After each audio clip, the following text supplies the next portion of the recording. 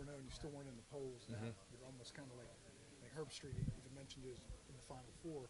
I'm not commenting on that specifically, but do you guys like that, or do you just dislike being now all of a sudden everybody's on the bandwagon? We don't dislike it, but those are the same people that's saying we wouldn't be top 5 or top 6 in the Big 12. So we ignore all of that. We just come in each week and go to work and just try to, get a win on Saturday. This point last year at the halfway point, you guys were having a lot of struggles in the month of October. Now you guys are undefeated.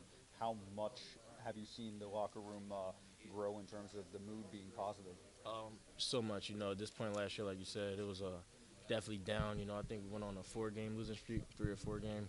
But it's very different this year. Our team, our chemistry is a lot better. We just believe in each other. We just love to play out there. I noticed there was a lot of fighting you guys, the whole offense. Yards after contact, guys getting hit, not being denied. Was that an emphasis in practice? Yeah, most definitely.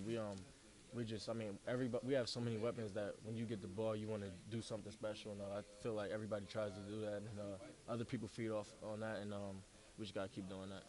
What's one thing in your game that you would say is the biggest improvement you've made from last year to this year? Last year, I'll just say mentality.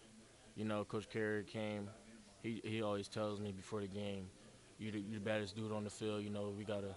We gotta embarrass the other teams' DBs, and just to have that mindset mentality, it makes you so much more confident on the field, and it makes you want to do everything that you can.